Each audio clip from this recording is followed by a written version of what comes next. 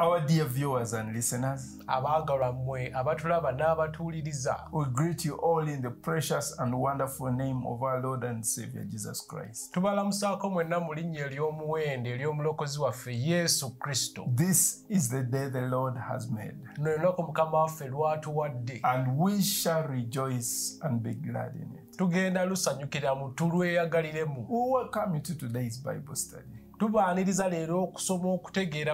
We invite you to invite someone to join us today. And as you do that, let's take this moment to dedicate this session to God in prayer. Let's pray.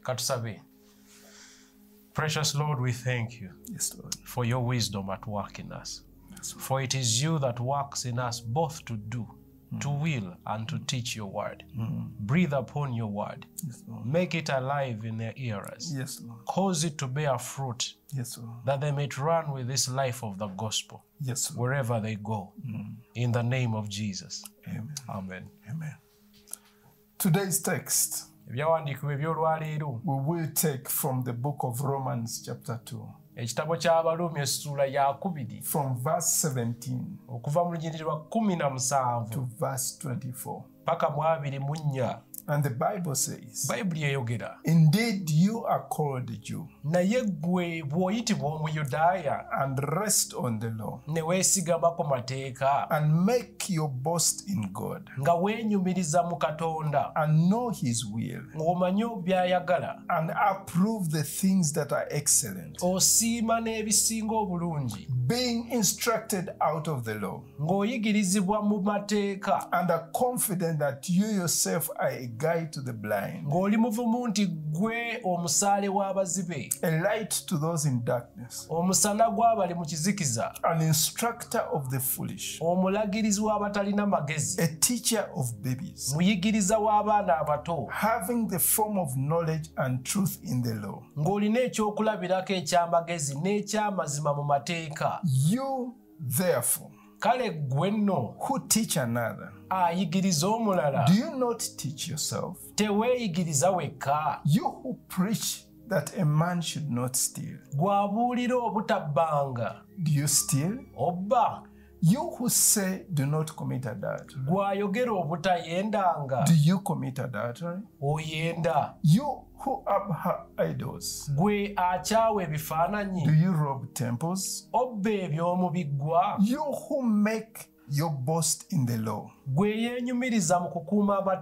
you dishonor God by breaking the law? For the name of God is blasphemed among the Gentiles because of you. As it is written. We are still embarking on this journey, where Paul brings to us the not so good news, so that we are able to lay the foundation for him to soar up into the realms of grace. I liken this to building a structure. The higher the building will go, the stronger the foundation has to be. So what he is now doing is to lay the foundation of how far we have fallen without God, without Christ. And on that, after chapter 3, he will then build to take us to the realm of our justification by faith. What he wants us to understand in the scripture is that all of us, and last week we saw a certain category of people. Those are the people who have not heard the gospel.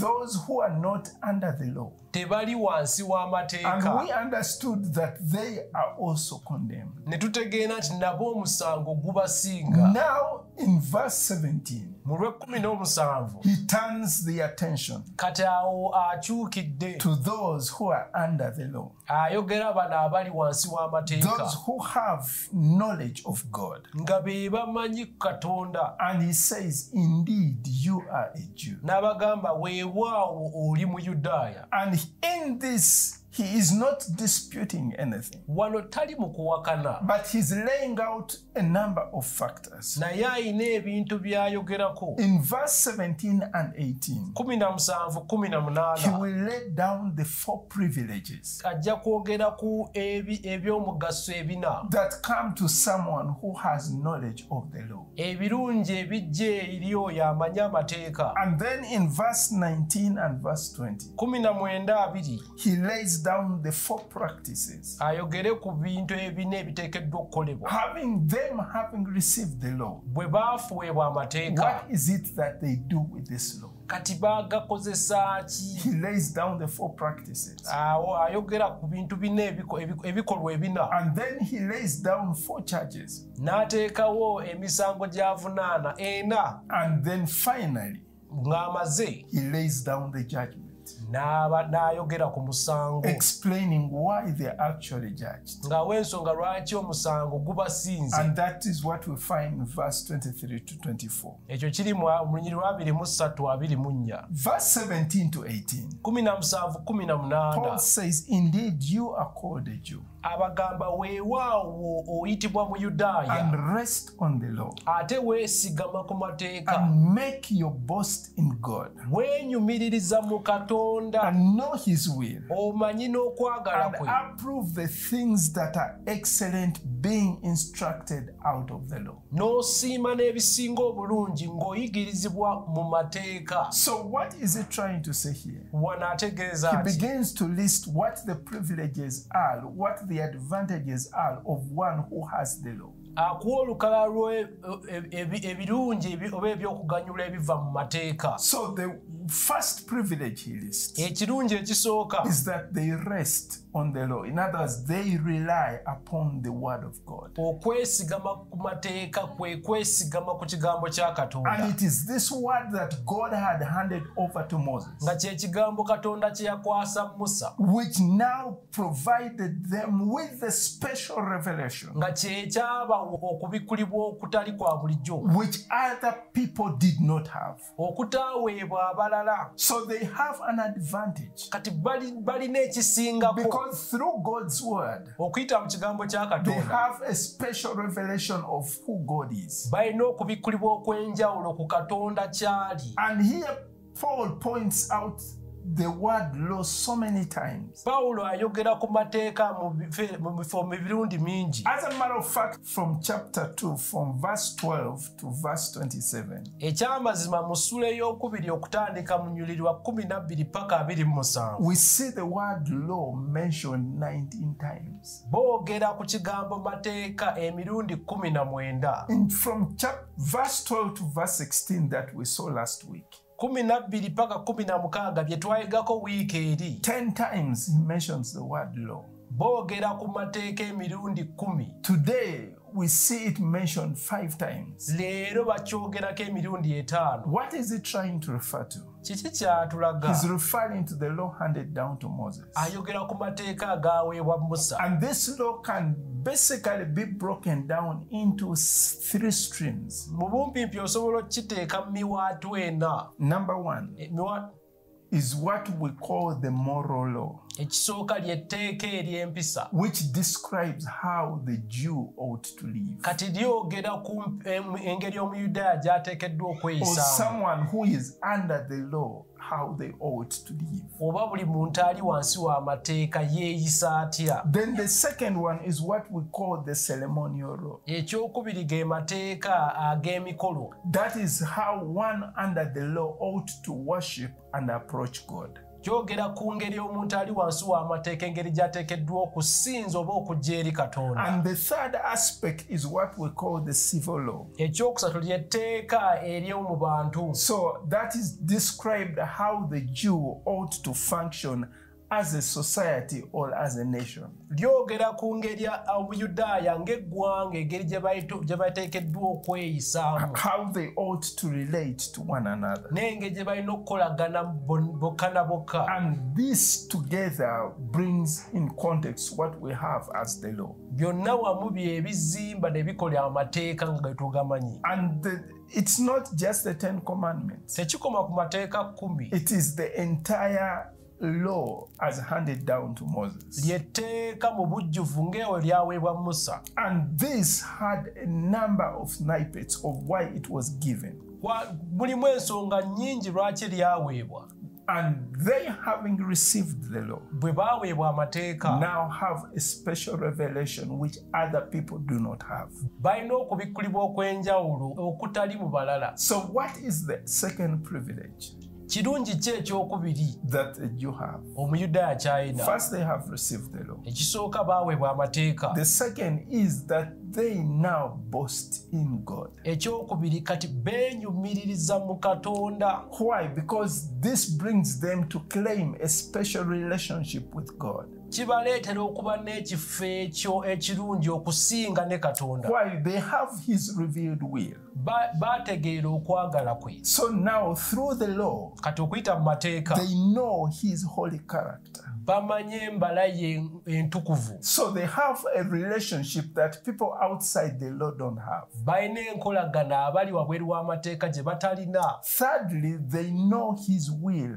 Ekyokusatu bamanyi okwagala kwe. And what does that mean? Kitegeeza that means God has revealed how they ought to live. Nti Katonda alaze engeri gye bateekeddwa okweyisa. God has now opened up on how he wants them to go about life. Abalaze engeri gye balina okutambuzaamu obulamu bwabwe. How they ought to conduct themselves. Engeri gye balina okweyisa. As individuals, as a family, as a society. Ng'omuntu nga family oba ng'eggwanga. Number 4. Ekyokuna.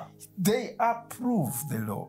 Bo bakuuma amateeka. Paul says they approve the things that are essential or the things that are excellent. Paulo agamba basiima ebintu ebisinga obulungi. So this more than just possessing. Okusinga kukuba nago. And knowing. N'okugamanya. They approve what is in it. Basiima n'ebiwandiikiddwa. So they affirm that these teachings are authentic. Bajulira nti enjigiriza eno ntuufu. They affirm that these teachings are beneficial. Bajulira nti enjigiriza eno egasa. They affirm that these teachings are essential for their life. Bajulira nti enjigiriza eno yeetaagisibwa mu bulamu bwabwe. And this is where we draw the line. Awo we tutandika okuteeka akasitali. Because now that the fundamentals have been laid, kuba kati emisingi gimaze okusimibwa. The question we ask ourselves, tubuuza, what was the purpose of the law? Naye ekigendererwa ki eky'amateeka? What was the purpose of this law that was handed down to them? Lwaki amateeka gano gaabaweebwa? Number 1, ekisooka, it reveals the character and the attributes of God. Kitulaga embala n'ebirabika ku Katonda. So through the law, kati okuyita mu mateeka, they were able to understand attributes about God. Baategeera ebintu ebirabika ku Katonda. Him being sovereign. Nti ye mufuzi w'ebintu byonna. Him being holy. Mutukuvu. Him being righteous. Mutuukirivu. So there is so much about God. Bingi nnyo ku Katonda. And this directed the Jew kati kyalungamyanga Omuyudaaya to have a perspective of God that someone outside the law would not have. Okuba n'okutegeera Katonda okutaali mu muntu eyali wabweru w'amateeka. So the second purpose of the law was to reveal the sinfulness of man. Okulaga obubi bw'omuntu. You see, it is like the laws that we have today. Katulabire ku mateeka ge tulina. So in Uganda, munsi ya Uganda, if you are driving a car, you are meant to keep left. Bw'oba ovuga emmotoka ovugira ku kkono. So if you drive on the right hand side, bw'ovugira ku ddyo, you are against the law. Oba omenya amateeka. So the law now comes in place to explain to you how you need to conduct yourself. Kati amateeka mwegajjira okunnyonnyola okuyigiriza engeri gy'olina okweyisaamu. So in the same way, mu ngeri y'emu, when it came to the law of God, bwe tudda mu mateeka ga it Katonda, came to draw the line gajja okuteekawo on what is acceptable and what is not acceptable. okwawula ekikkirizibwa n'ekitakkirizibwa. So now the law in a certain way, Kati mu ngeri endala amateeka by gano revealing the sinfulness of man, mu kulaga obubi mu muntu, prepares the way, kyenva gateekateeka ekkubo prepares the heart of man ne gateeka omutima to be gw'omuntu able to receive the gospel. asobole okwaniriza enjiri. You see, until you understand that you are a sinner, Paka ng'omaze okutegeera nti oli mwono, then you have no need for a savior. oba teweetaaga mulokozi. Until you understand that you are sick, Paka bw'otegeera nti oli mulwadde you muyi, have no need for a doctor. oba tolina bwetaavu bwa musawo. Yes, you could have him as your friend, Kituufu ayinza okuba nga mukwano gwo, but you needing their attention to address your situation will not arise naye okwetaaga obuyambi bwe mu mbeera gy'olimu eyinza obutalabika until you are actually sick. paka ng'olwadde. You see, there are sometimes Ebiseera ebimu that we have situations tubeera n'embeera and we fail to understand how grave they are ne tulema okutegeera obubi obuli mu mbeera bw'etyo until this is brought to our attention. paka bwe tufuna okutegeera, And this happens by way of so many things. era kijjira mu bintu bingi. Yesterday I had a discussion with someone, Olwajjo nabadde nnyumya n'omuntu and we were discussing about pain nga twogera ku bulumi and discussing on a theme, pain, the gift that nobody wants. ng'omutwe obulumi kyekirabo abantu teri akyagala. And we looked at so many scenarios, Ne tutunuulira ebyokulabirako bingi, and we realized twazudde that without pain, awatali bulumi there are certain things that would actually eat us and kill us without us having to understand that they actually exist. wajja kubeera bintu nga bitulya munda bitutte nga tetumanyi nti bwebiri. So if a disease came to you, Katugambe ekirwadde kikulumbye, and for you to be aware that that disease is there, gwe okutegeera nti ekirwadde mwekiri, there will be a pain inflicted. wajja kubeeramu obulumi mu ggwe, And suddenly you have experienced a pain in a particular area, n'owulira obulumi mu kitundu ekimu ku mubiri gwe, and therefore seek out a doctor to understand what the cause of that pain is. n'onoonya omusawo akunnyonnyole ekizibu kino kyaviiridde ku ki. And then after a diagnosis is performed, bw'amala okuggyako omusaayi, they are able to zero in on what is actually causing the pain. n'akulaga kiki ekyaleese obulumi buno. So if you just treat the pain, Gwe bw'osalawo n'ojjanjaba obulumi buno buveewo, you will not treat the root cause. oyinza obutajjanjaba kyaleese obulumi buno. The point I want to drive home is this: Kye njagala otegeere ki kino, the law etteeka brings the awareness of sin lituleetera okumanya obubi, and then drives us to seek out a savior lituwaliriza okunoonya omulokozi as the remedy for our sin. ng'eddagala erijjanjaba ebibi byaffe. So the third that we see here, Ekyokusatu kye tulaba, the law amateeka is our tutor muyigiriza waffe to lead us to Christ. atuluŋŋamye tukulembera eri Kristo. This is what we see Paul expounding in Galatians chapter 3 from verse 24. Tukiraba Pawulo ng'annyonnyola mu Bagalatiya essula ya kusatu olunyiriri lwa 24 And says the law is our teacher. nti etteeka oba amateeka gajja kutusomesa, It is our instructor. gajja kutuyigiriza. So the law orders us, Etteeka lituluŋŋamya having now discovered that you are a sinner, kubanga okizudde oli mwonoonyi, and there is no way you can perfectly obey the requirements of the law. nga teri ngeri gy'osobola okutuukiriza okugondera amateeka gonna. It then guides you to the one who has perfectly met all the requirements of the law. Kati likutwala eri oli eyatuukiriza amateeka gonna. And when you have faith in him and his finished work, bw'okkiriza mu oyo ne bye yakola byonna, then he perfects you awo naawe akutuukiriza in righteousness mu butuukirivu that he achieved under the law.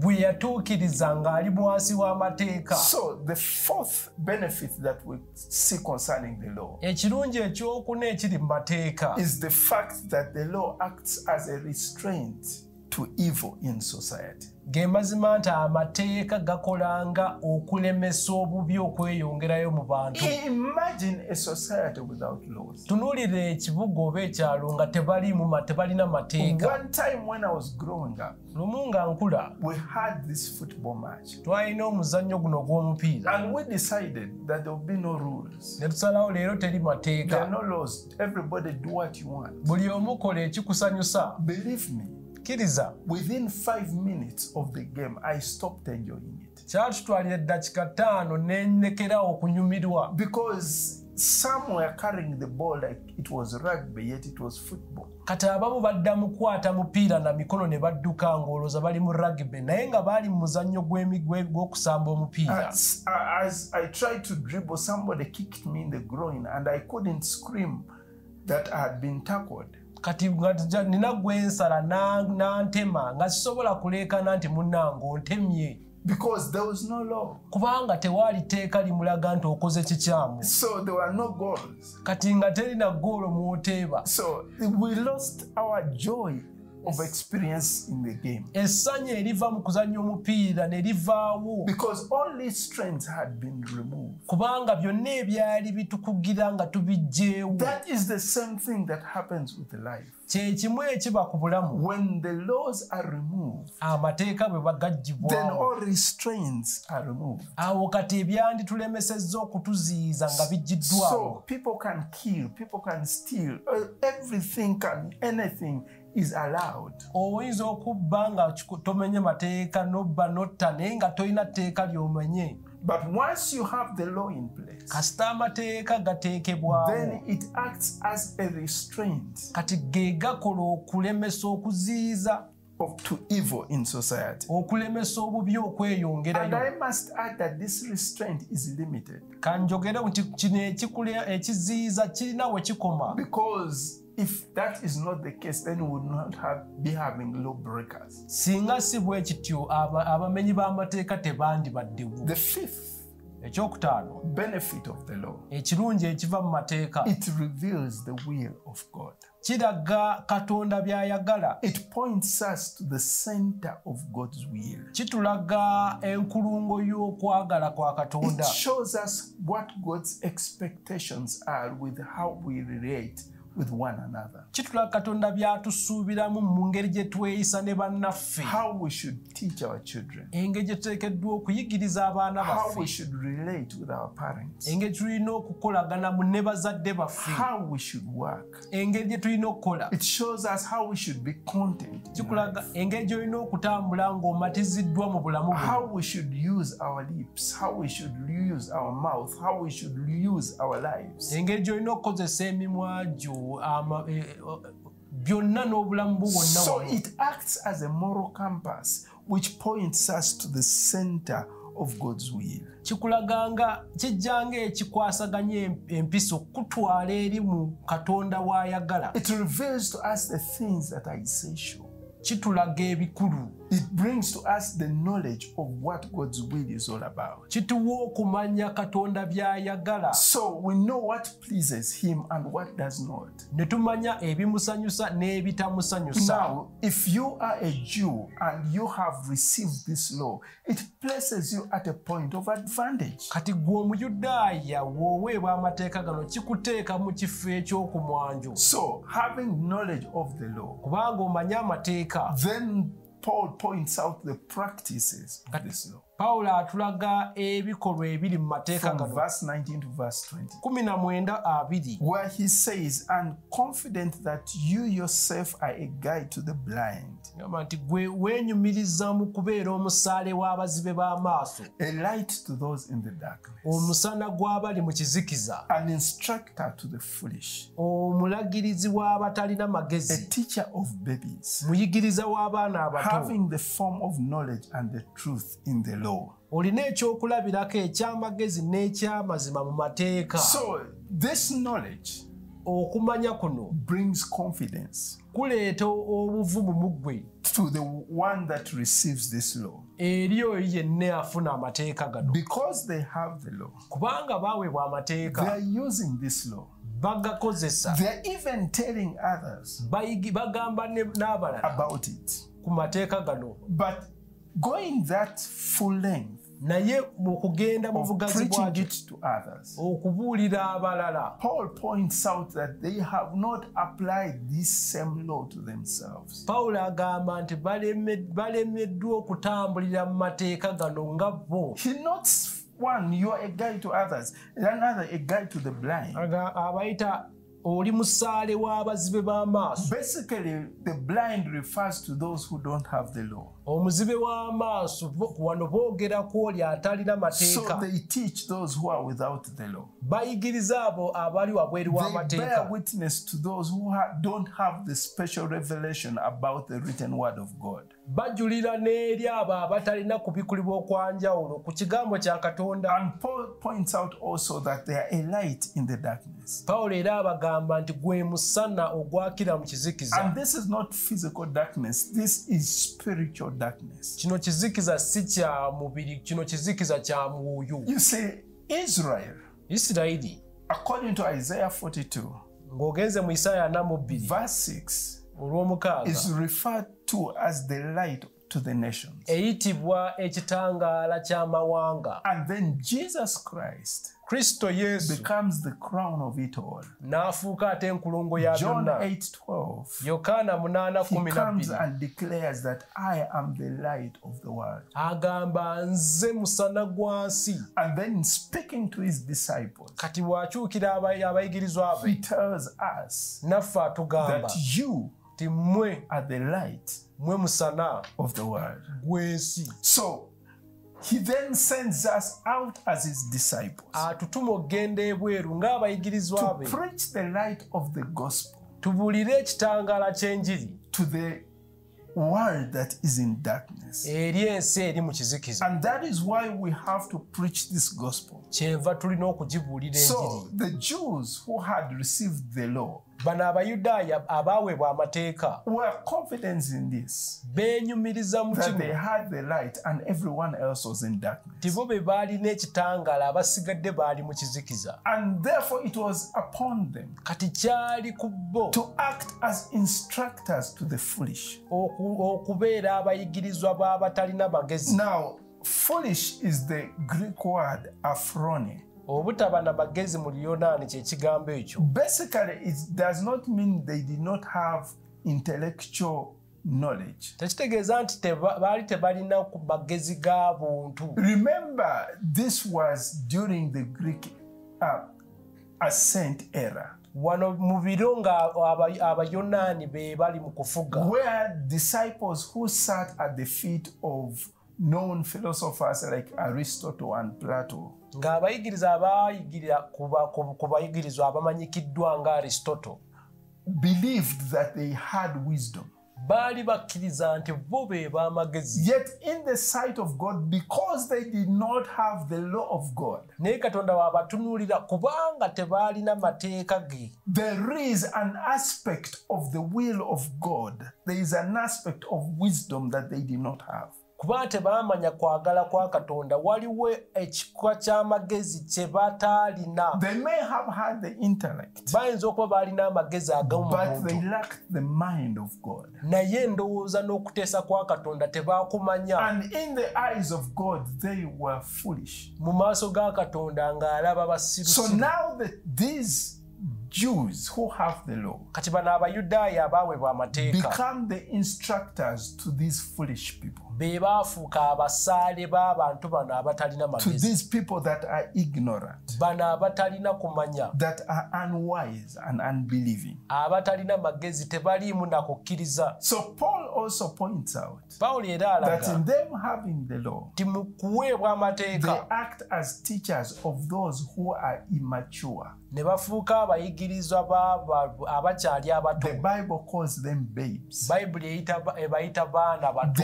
They're lacking the knowledge of God's word. tebalina kumanya ku kigambo kya Katonda. Remember, this was an instruction that God gave them Kino kye kiragiro Katonda kye yabawa at the point when they received the law in Deuteronomy chapter 6. ng'abaweebwa amateeka mu kiti y'amateeka ekyokubiri essula ey'omukaaga. From verse 4. Okutandika mu lunyiriri lwokuna. Verse 6 to verse 7. Mukaaga paka musanvu. He tells them, you shall diligently teach your sons. Timunaanyiikiranga okuyigiriza abaana bammwe. Talk to them boogere gye bali. concerning the law. Mubabuulire ku mateeka. So they have this practice of being instructors, kati balina ekikolwa kino ekyokuba abayigiriza. of teaching those who are mature. Okuyigirizwa bano ababalibwa nga abakyali abato. And then having that privilege of knowledge, N'okuba n'omukisa ogwo nti bamanyi. they have the embodiment Kati be balina obujjuvu. of truth. Obwogera ku mazima. So they are able to guide,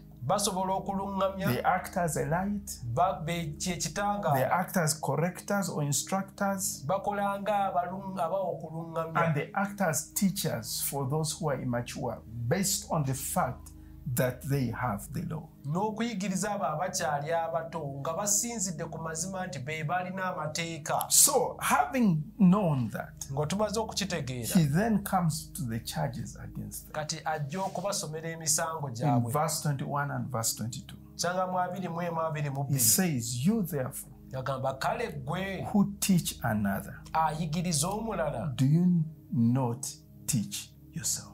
teweeyigiriza wekka. In other words, what you are applying to others, Aga ggwe by'ogwa bali okuuma. are you applying it to yourself? Naye ate ggwe naawe You see, obitambuliramu. the Bible defines the word of God Bayibuli mu kunnyonnyola ekigambo kya Katonda as a double-edged sword. ekiyita ekitala eky'obwogi obubiri. It cannot apply to others and not you. Tekisobola kukolera bali ggwe ne kitakukolera. It is a message that works for both those that are hearing and the one that is delivering. Buno obubaka bukolera bano b'obuulira naawe agibuulira. So it cannot apply one way. Tekisobola kukolera bali It bokka. applies both ways. Kikola enjuyi zonna. So he comes back to them and says, okay, you are telling the others what they ought to do. Bali bubabuulira bye bateekeddwa okukola. Now let's turn the light to you. Kati katukyukire mmwe. Do you teach yourself? Naye mmwe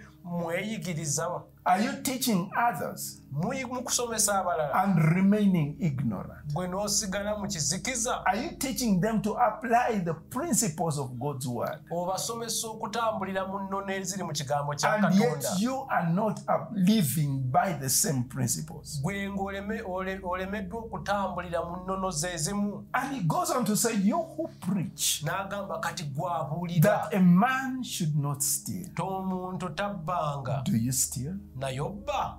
You who commit adultery. Gwe Who would say do not commit adultery? gwayogera nti toyendanga. Do you commit adultery? Oyenda. You who abhors idols. Gwe akyawa ebifaananyi. Do you rob temples? Naye obba eby'omu biggwa. So having seen this, he is now turning it upside down. Kati akivuunise kyonna. The message of God, Obubaka Katonda the bw'aleese. message of the word of God Obubaka mu kigambo kya Katonda. is a personal message. Bwa ssekinnoomu. It applies to the individual. Kikoma ku ssekinnoomu mu The buntu. first charge he brings to them, are you teaching yourself? Omusango gwasooka okubawaayiriza naye mweyigiriza. So are you good at running other people's lives and not running your own life? Kwegamba gw'oli mulungi mu kubuulira balya bye balina okukola naye gwe kikulemye. Do you teach others how much they need to wait on the Lord, how much they need the Lord, and you yourself are not waiting upon Him? Bali ng'obayigiriza engeri gye balina okulindirira Mukama naye nga gwe toyina na bugumiikiriza kumulinda. Let's take it to a personal level. What is it that you're telling others to do that you are not applying to self? Kiki ky'obuulira banno okukola gwe ng'ogaanye okikola? And this is a very provocative statement that applies to everyone. Kino kikoma ku buli muntu. It applies to preachers of Form 1. Chikoma kubabulizi nga nziri omu ku It abo. applies to us as parents. Naffe ng'abazadde. What are we telling our children? Biki bye tubuulira Are we abaana? telling them not to procrastinate and that we do procrastinate? Tubalabula okuba abagayaavu ng'ate ffe tuli bagayaavu. So we need to look at what it is that I'm instructing others to do. Weetegereze kiki ky'obuulira banno okukola. And ask yourself the question. Sooka weebuuze. Am I Naye nze teaching myself? neeyigiriza bino Today ebintu. we have so many people Leero bantu tulina who teach bangi. others that they need Christ in their lives. Bayigiriza bannaabwe nti beetaaga Kristo mu bulamu That bwabwe. they need to get saved. Balina okulokoka. Which is true. Kituufu. But you who is preaching, Naye kati gwe omubuulizi. have you received Jesus as your personal Lord and Savior? Yesu wamwaniriza ng'omulokozi era mukama wo. That is very interesting. Ekyo kyakirowoozeeko. Then Paul goes on to say, you who preach Naga kati gwagibuulira that you shall not steal, do you steal? tobbanga naye gw'obba. And what is he pointing out here? Kiki kyalaga? He is taking them back Abazzaayo to the 8th commandment. eri etteeka ery'omunaana. He's trying to show them something. Alina kyayagala balabe That what applies to others applies to you also. nti ekikoma ku bali naawe kikukomako. So you may not physically be stealing people's property.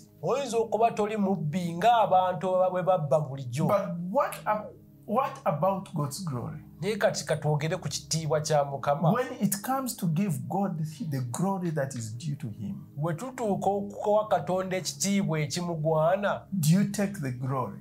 okyetwalira. Are you receiving the glory for yourself? Ekitiibwa oli mu kukyetwalira. I mean, those moments when you are applauded for doing a good work. Njogera ku biseera ebyo bwe bakusiima olw'omulimu omulungi. Who receives the glory? Ekitiibwa ekyo kyani? Which head are you crowning? Mutwe ki gw'oli kuteeka kussaako engule Is eyo? it yours or is it the one of Jesus Christ, your Lord and Savior? Engule oli kumugiteeka ku mutwe gwo oba ey'omukama wo Yesu Kristo. We are living at a time where so many people Ebiseera bino bantu bangi are taking the honor and the glory batwala ebitiibwa n'okwebaza to themselves babyetwalidde. and don't pass it on Bagaanye to the okubitwalayo one who graciously saved them, okubiwa oli abalokola lwa to the kisa. one in whom we live, we move and have our being, Oyo nga mu ye mwe tutambulira, mwe tulina obuntu bwaffe ne byonna. to the one to whom we owe our existence, Eri oyo nga y'ensonga lwaki tukyaliwo. the one to whom we owe our very lives, Oyo nga y'ensonga lwaki tukyassa omukka. the one to whom we should give all that is due to. Ng'oyo y'agwanidde okuweebwa ebimugwana. Then he asks the third question. N'abuuza ekyokusatu. Do you commit adultery? Oyenda. You who say thou shalt not commit adultery. Gwagamba nti toyendanga. Now, when we talk about adultery, Bwe twogera ku bwenzi, Jesus takes it to the other degree. kati Yesu ate akitwala ku ddaala erya waggulu nnyo. He says when you look at a woman Ti bw'otunuulira omukazi and in your mind mu birowoozo byo desire n'ofuna okwaka, to have lust after that woman, n'ofuna okwaka eri lust omukazi, after that man, you have committed adultery. oba oyenzi, You have fornicated.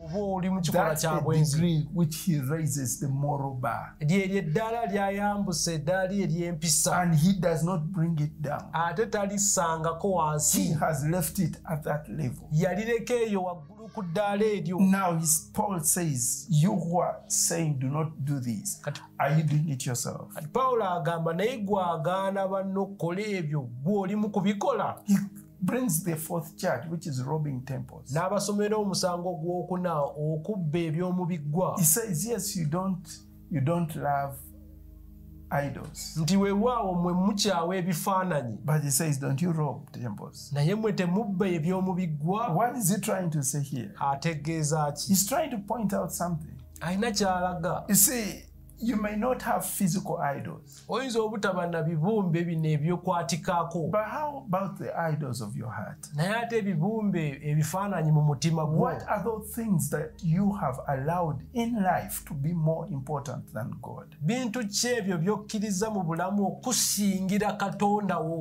You see, when we talk about an idol, bwe twogera ku bifaananyi, it is anything that you love more than God. kyekyo ekintu ky'oyagala okusinga Katonda, Anything that you fear more than God. ekintu ky'otya ky'owenyumirizaamu okusinga Katonda, Anything that you serve more than God ekintu ky'oweereza n'owa ekitiibwa okusinga Katonda, is an idol. ekyo It kifaananyi. may be something, it may be someone. Kiyinza okuba kintu oba muntu, It may be intrinsically good, oba nga kirungi, but the moment you place primary importance over God, naye bw'okissaako omuwendo okusinga Katonda, if you give to God, to men, what you should only give to God, then that is idolatry. bw'okwata ekiteekeddwa okuba kya Katonda n'okikwasa abantu, oli mu And bwenzi. anything can't be idolatry. Ekintu kyonna kisobola okuba A okusinza family ekifaananyi. can become an idol. Famire eyinza okufuukira Your ekifaananyi. work can become your idol. Omulimu gwo guyinza okufuukira ekifaananyi. Ministry can become an idol. N'obuweereza buyinza okufuukira ekifaananyi. And your health can become an idol. Obulamu bwo ne bukufuukira ekifaananyi. Family can become an idol. Famire yo n'ekufuukira ekibumbe. At the end of the day, we need to be cognizant of what is God's position in this. Tulina okutambula nga tumanyi naye Katonda ayogera ki ku nsonga eno. And there, having understood that, Nga tumaze okukitegeera, then Paul brings the judgment. Pawulo n'asoma omusango. Why this is important. You know the law, you know what you ought to do, but you are not applying it yourself. Kubanga omanyi amateeka, omanyi ne ky'oteekeddwa okukola naye ogaanye okubitambuliramu. Why is there a judgment? Lwaki waliwo okusala omusango? He says, for you who boast in the law, Agamba gwe yeenyumiriza mu mateeka, do you dishonor God through breaking the law? oswaza Katonda mu gamenya. What is he trying to say? Ategeeza ki? He's saying, by you not practicing what you preach, Gwe mu kulemererwa okutambulira mu by'obuulira, you are dishonoring God. oli mu kuswaza Katonda. And by dishonoring God, Kati mu kuswaza you Katonda, are breaking the law. omwo oli mu kumenya amateeka. He says, you make boast about this, Kino gwe weenyumiriza mu kino, but in not applying the very law you're preaching, naye mu kulemererwa okutambulira mu mateeka g'obuulira, you are dishonoring God. oli mu kuswaza Katonda. And by dishonoring God, Mu kuswaza Katonda, you are breaking the law.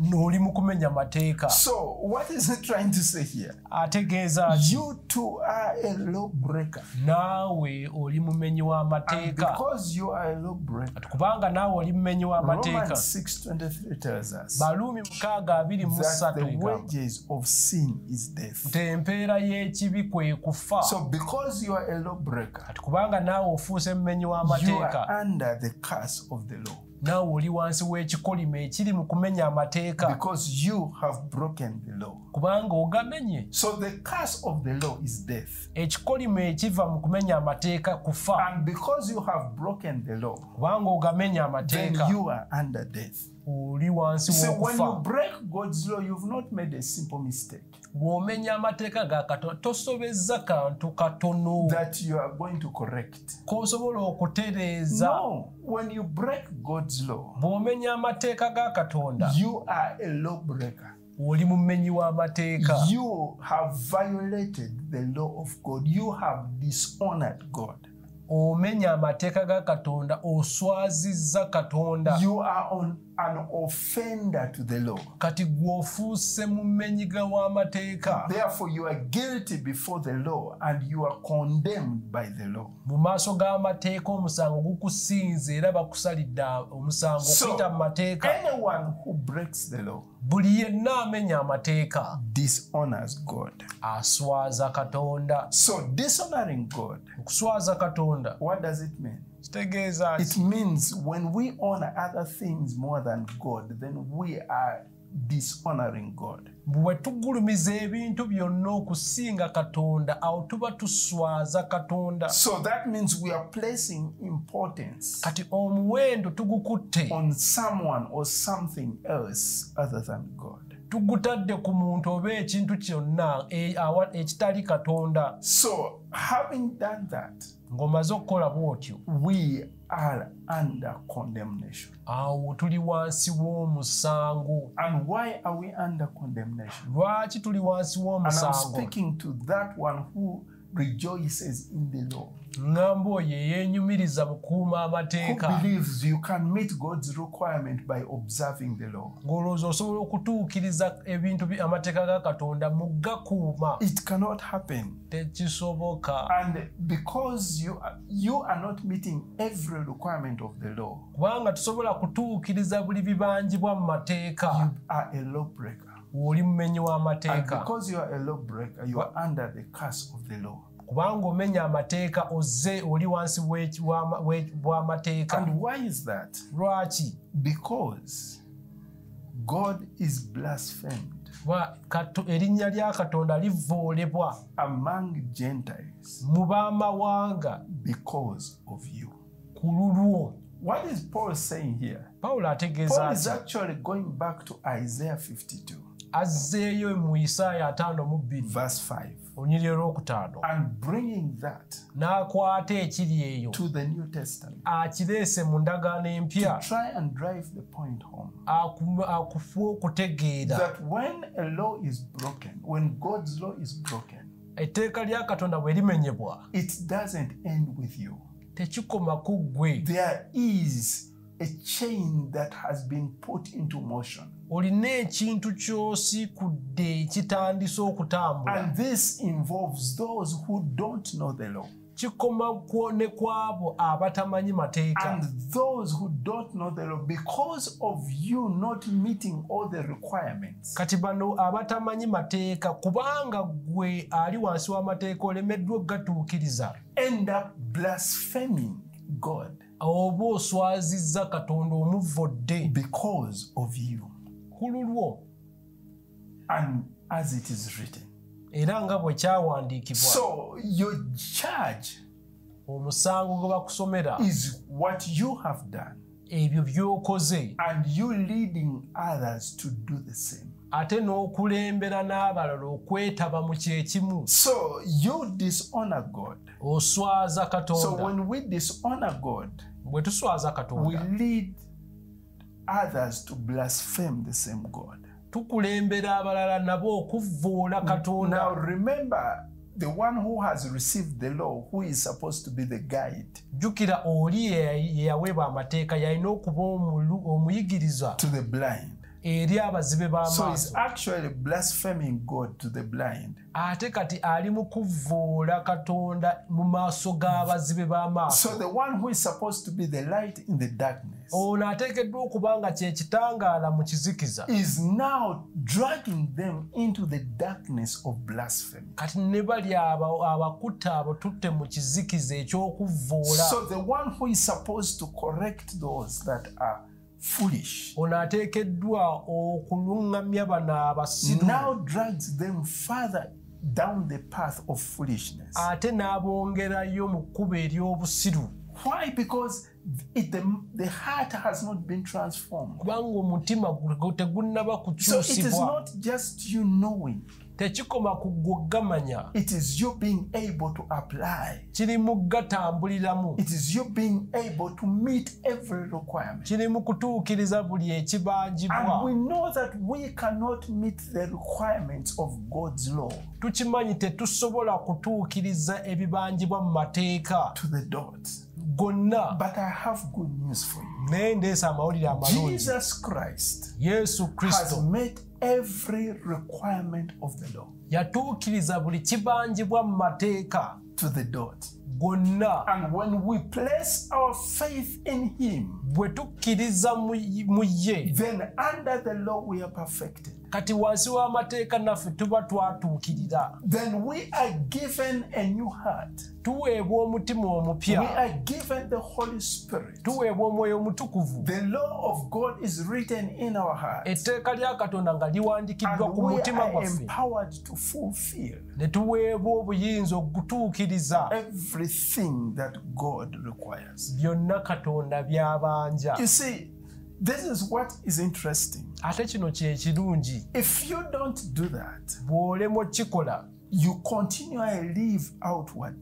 weeyongera okutambula mu lujjudde, not meeting God's requirements. nga totuukiriza Katonda by'akubanja. Don't have the empowerment to meet God's bar of righteousness. Toyina buyinza kutuukiriza omutindo gw'obutuukirivu Katonda gwe yassaawo. Because you are unable.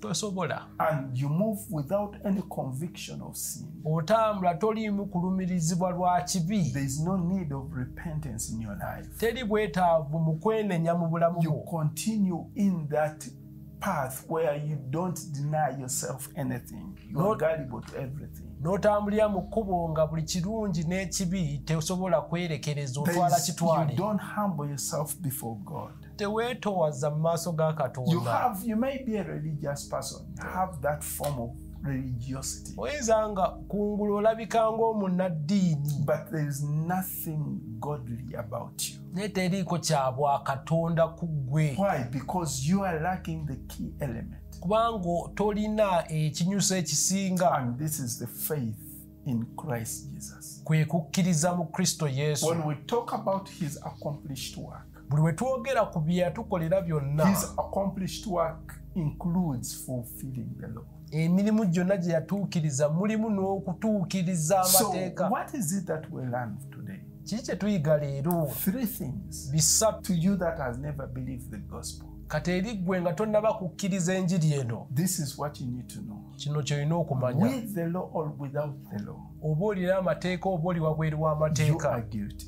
Omusango oliko omusango. The only requirement that you need kyokka ekibanjibwa kye weetaaga. is to humble yourself as a sinner. Weetowaze ng'omwonoonyi. Place your faith in Christ Jesus. Teeka okukkiriza kwo mu Kristo Yesu. As your Savior and your Lord. Ng'omulokozi we era mukama wo. Become born again. Lokoka ozaalibwe bujja. And it will be well with you. Awo kijja kuba bulungi. Secondly, ekyokubiri, this is what we need to note. Tulina okumanya kino. That having received Christ, bwe twamala okuweebwa Kristo, we are bound to walk a walk of obedience. Tulina okutambulira mu kutambula okw'okugonda. Faith okukkiriza is a root gwe mulandira that produces the fruit of obedience. Gwe guzaala ekibala ekyokugonda. And obedience to God's word. Okugondera ekigambo kya Katonda. You see, you may say the facts are not adding up. Bw'oyinza okugamba naye ebintu nga tebigattagatta. Your faith is not in the facts. Okukkiriza kwo tekuli mu mazima gano agolabikako. Your faith is in the word. Okukkiriza kwo kuteeke mu kigambo. So when you place your faith in the word, bw'oteeka okukkiriza kwo mu kigambo, and obey what the word says, n'ogondera ekigambo, then your life obulamu bwo is empowered to reflect the gospel that you share with others. Oweebwa obuyinza n'amaanyi okufuuka omusana gw'enjiri eri abalala. So then you become a light. N'ofuuka enjuba. And Jesus said the light that is lit, a lamp that is lit, is put on a lampstand. Yesu yayigiriza nti ettabaaza ekumiddwako omuliro bagiteeka kungulu okwakiza abantu bonna. That it may give light to everyone. Buli omu emuwa ekitangaala. And he says, so let your light kati naawe leka ekitangaala kyo shine before men, kyakire mu bantu, that they may see your good works, balabe ebikolwa bye and ebirungi, glorify your Father who is in heaven. baggulumize kitaawe ali mu May I ggulu. point out Kankulage that your works ebikolwa byo point people to who your Father is. biraga abantu kitaawe y'ani. And you understand. So what is it? Whatever you are doing today, buli kyonna ky'okola, who is it pointing it to? Kikutsonga mwani. To whom is it pointing people to as your Father? Abantu kibalaga nti kitaawe y'ani. The third one ekyokusatu is the importance of bearing witness bwe bukulu obw'okujulira with others concerning the word of God. Eri abalala ku kigambo kya Katonda. When we receive this truth, bwe tutwala amazima gano it is not for us to hoard. si gaffe kweterekera. It is good news. Gano mawulire malungi. It is news that has to be shared. Gano amawulire olina okugagerako. Why? Lwaki? Because like we have seen, nga bwe tulabye, those under the law abali wansi w'amateeka are under condemnation. nabo bali wansi And like w'omusango. we saw last week, those without the law Ne bali abataalina are mateeka still under condemnation. nabo bali wansi What w'omusango. is the way out? Naye ekkubo lye liriwo okuwona Jesus Christ, Yesu the Kristo. way, the truth, and the life. Ye kkubo ge mazima bwe bulamu. Therefore, if you are watching us today, Bw'atulaba kati you have never surrendered your life to Jesus as your Lord and Savior. ng'obulamu tobuwangayo eri Yesu ng'omulokozi era mukama wo. You may have been stumbled by the acts of some pastor or some believer. Nga wafuna okwesittala olw'ebikolwa ebyabo abakkiriza. Place your faith in Jesus Christ. Okukkiriza kukuteeke mu Kristo Yesu. He is the way to the Father. Kubanga ly'ekkubo erikutwala eri Your Kitaffe. life will be changed. Obulamu bwo bujja kukyusibwa. But most importantly, Naye ate ekisinga mu bukulu, your condemnation by God omusango Katonda gw'asala will be overcome. gujja kuba nga gukuggiddwako. Why don't you say this prayer? Ddamu essaala eno. Say, Father, Kitange, King of glory, Kabaka the ow'ekitiibwa, creator of the universe, omutonzi w'ensi, you sent Jesus Christ as the savior of mankind. watuma Yesu Kristo ng'omulokozi w'abantu. And I am a sinner. Ndi mwonoonyi, I need a savior in my life. neetaaga omulokozi mu bulamu bwange. Jesus, Yesu, save me ondokole this day. leero, Cleanse me, ntukuza, purify my heart. naazo otukuze omutima Give me gwange, a new heart. ompe omutima omujja, Let me start again with you ntandiike buto naawe through all eternity. emirembe gyonna. I believe that you are the savior of mankind. Nzikiriza gwe mulokozi w'abantu. And I invite you in my life Nkwaniriza mu bulamu bwange as my savior gwe omulokozi and wange my personal Lord. era mukama wange. Thank you for saving me. Weebala olw'okundokola. Fill me with your spirit Onzijuze n'omwoyo wo. and empower me Ompe amaanyi to live ntambulenga a life that is pleasing to you. mu bulamu obukusanyusa. Thank you, Lord. Mukama weebale In Jesus' name. mu linnya erya Yesu. Amen. Amiina. If you say that prayer from the bottom of your heart, Bw'oba ozzeemu essaala eyo ng'evudde mu mutima gwo, you have been saved. omaze okulokoka. There is a number on your screen. Ennamba eri awo ku sikuriini yo, Please call. gikubeko. They will be giving you instructions Bagenda kuwa ebiragiro on how to begin again engeri gy'olina okutandika on buto this new journey of faith. mu lugendo olulungi luno olw'okukkiriza. For those that have believed in Christ Jesus, Gwe nga wakkiriza dda mu Kristo Yesu, we owe it to ourselves kati kiri ku ffe to be examples, okufuuka to be ekyokulabirako, the light tufuuke omusana of what it means to live ku ekyo a ekitegeeza life of obedience to the Word of God, okutambuliranga mu bulamu mu kugonderera ekigambo kya so Katonda. that the nations, Amawanga so that others n'abalala do not dishonor God balemwe okuvvoola Katonda because of our conduct. olw'empisa zaffe. May God empower you. Katonda akuwa May obuvumu, God bless you akuwa omukisa as you live for Him. ng'omuweereza. From Dominion Church, Kuva mu kanisa ya it's Dominion, been a pleasure having you today. kibadde kya muwendo okuba naawe leero. Until we meet again, Paka we tuddamu Shalom. emirembe.